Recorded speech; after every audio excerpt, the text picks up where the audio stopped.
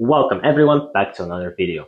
Recently, one of my viewers kindly asked me to solve this integral, which is what I will be doing today. Luckily for us, this integrand does have an elementary antiderivative, so we can simply find that antiderivative, then apply our bounds, and evaluate the integral via that method. So let us get started with the first part. How do we find the antiderivative of this function? Well, let's think about our integration techniques. Maybe U sub could work here, maybe integration by parts, hopefully not trig sub.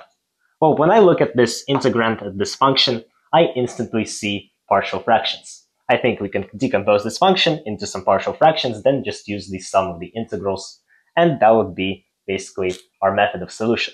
So let's try it. Let's try to decompose this fraction into other fractions. So let's have this 1 over x squared times x minus 1 equal to some, I guess we could have 3 fractions, but I'll just go with 2.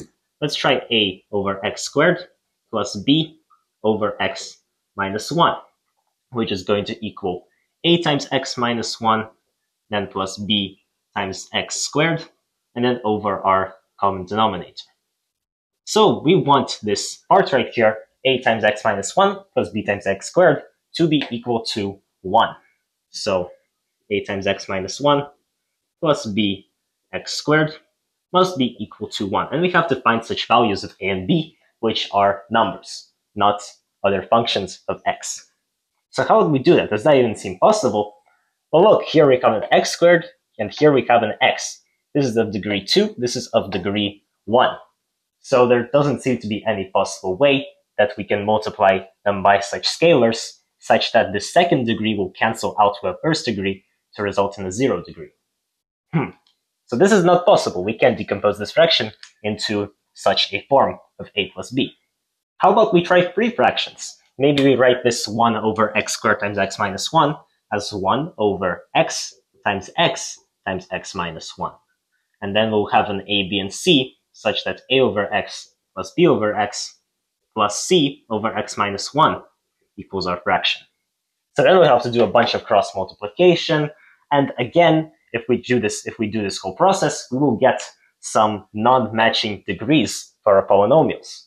So we cannot possibly pick such numbers for a, b, and c, such that these polynomials will cancel out to 1 because they will be of different degrees. Not possible. So what can we really do here? We can't do our partial fractions our normal way. We'll have to think of some trick. So I will show you really a clever part in making this integral much easier to evaluate. When we're having such issues with the integrand, it's usually not our problem, but the integrand's problem. So what we should do is try to rewrite this integrand into a more accessible form. So we're going to rewrite this function with a very simple transformation. We're going to multiply both the numerator and the denominator of it by x, getting us x over x cubed times x minus 1. Now I don't know why you would have this idea right away, because it's a very strange one, but following out through this procedure, converting this integrand into 3 partial fractions, you will get a very nice result, which will be very easy to integrate. So follow with me here. This function, x over x cubed times x minus 1, we propose that it could be written as a sum of 3 fractions. A over x squared plus b over x, and then plus c over x minus 1. Now this looks pretty bad, but notice what happens when we proceed with the multiplication. Let's try the a and b first to get ax plus bx squared, then over x cubed, of course, and then plus the lonely c x minus 1. And then we can multiply once again to get ax times x minus 1, then plus bx squared times x minus 1, and then plus cx cubed. And all of this will be over our original denominator of x cubed times x minus 1. So what this means is that this whole numerator right here of our a, b, and c should be equal to x. So let's do that and also clean up these fractions with the distributive property real quick. So we get a times x squared minus x right here, then plus b times x cubed minus x squared, and then plus c times x cubed. This all should be equal to x. We have to choose such a, b, and c, which are numbers, such that this is equal to x. And then we'll have a very nice solution to our antiderivative. choosing such a, b, and c is actually really simple. Notice how the only x term in our entire expression on the left is right here with the coefficient a. So the only possible way we can even dream of getting x on this side is to make this a coefficient -1, because then this right here will be equal to x. None of the others have that x term. So what's our first choice? Let's have our first choice be a to be -1. Once we do that, we get minus x squared, then plus x, and then plus all the other stuff. X cubed minus x squared with b, and x cubed with the c. So now, this is another really nice thing to notice. We have two x squared terms and two x cubed terms.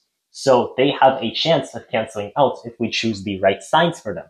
So all the others, b and c, must be a 1 or a -1, we see. And now we can precisely identify which ones they will be. For b, we have to choose -1, have to choose the -1, because here x squared will become positive and will cancel out with this negative. So our next choice for b will be -1.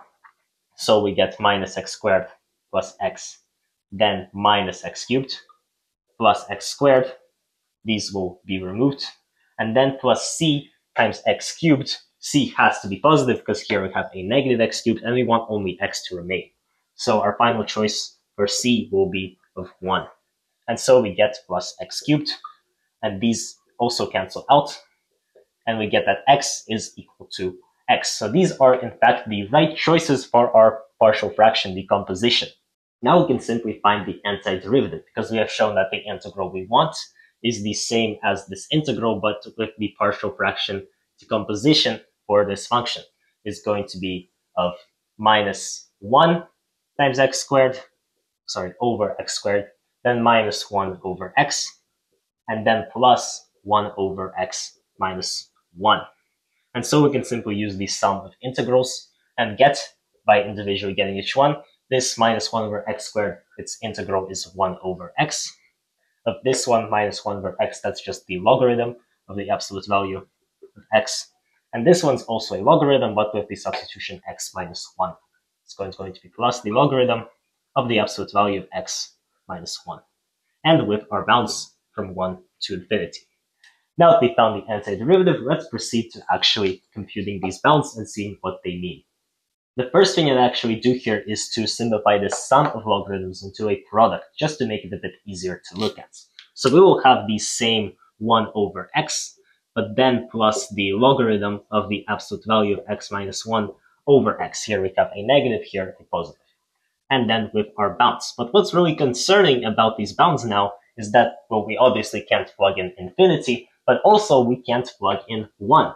Because if we plug in 1, we get this logarithm of 0, which does not exist. This is what makes the integral an improper integral. It means that it must be evaluated in terms of limits. So we can use the evaluation theorem on this just fine, but in terms of limits instead of actual function values. So let us do just that. This integral with this bounds is going to be the limit as some t approaches infinity of this function, 1 over t plus ln of t minus 1 over t. And then it's going to be we're going to subtract from it the limit as t approaches 1 of this function. Just the evaluation theorem, but with limits instead of values. Limit of t approaches 1 of this function, 1 over t plus ln of t minus 1 over t. We can then use the sum of limits property to evaluate each of these 4 limits separately. So we're going to get for the first one, the first 3 are actually all really simple, I won't go over them much. T approaches infinity, 1 over t, that's 0. Then as t approaches infinity of this logarithm, well, we can simply put the limit inside what is in this logarithm, get that this is 1, the logarithm of 1 is 0. And then this next one minus the limit 1 over t, t approaches 1, that's just minus 1. And then we get minus the limit as t approaches 1 of this logarithm t minus 1 over t in absolute value bars. Now this is a bit of a trickier one. We can solve this limit by splitting it up into the left and right side. So for the right side limit, we can approach it a bit more intuitively now. So t approaches 1 from the right of this logarithm. Well, think about it. As t approaches 1 from the right side, this number in the numerator is going to be a very small positive number. And this number in the denominator is going to be something very close to 1. Small number over 1 is another very small number. what happens to logarithms as they approach a very small number? They swoosh down to negative infinity. So this will be equal to negative infinity. Now for the left side limit, it's going to be basically the same thing. The limit as it approaches from the left of this logarithm. Now think about it this way. We get a number in the numerator that is a very small negative number. And here is also going to be a very small number that's close to 1. But remember, here we have our absolute value bars. It does not matter that it is negative, because still, using the absolute value, it will become again a positive number. And then divided by something close to 1, it again is a very small number. What happens to the logarithm for small numbers? It swooshes to negative infinity. How nice! Both of these limits are negative infinity. Therefore, this limit as it approaches 1 without left or right is also negative infinity. And now, since we're subtracting this logarithm, it's in our evaluation theorem being subtracted, this is going to be 0 for 0 minus 1, all doesn't matter. This is a negative infinity. It becomes a positive infinity. And now that means our integral is divergent, and it diverges in the positive direction. One last note before we end the video. Say you have some function of x, which is going to be our integral from x to infinity. We can simply use the evaluation theorem, use this limit right here, which comes out to 0, and so this function will equal to the negative of this function, which is our antiderivative. So it's going to equal negative 1 over x, and then negative the logarithm of x minus 1 over x. And then we can transform this negative inside the logarithm to get the positive logarithm of x over x minus 1, and then minus 1 over x. Now, why didn't I use the limit? Well, because 1 is not included in the domain of our function. In fact, the domain of our function is going to be from 1, not included, to infinity. And why not less than 1, you ask, because this clearly evaluates at less than 1. Remember our original function. It has an asymptote, a vertical asymptote at 1. And we cannot integrate a function that is not continuous. So we cannot choose anything less than 1 to be our lower bound. So that is it for today's video. Hope it helped the person who commented. Now you know that your integral indeed diverges. Stick around next Wednesday to see a part 2 on my series on continued fractions. And meanwhile, go watch the first part of the continued fraction series. That is it. Bye.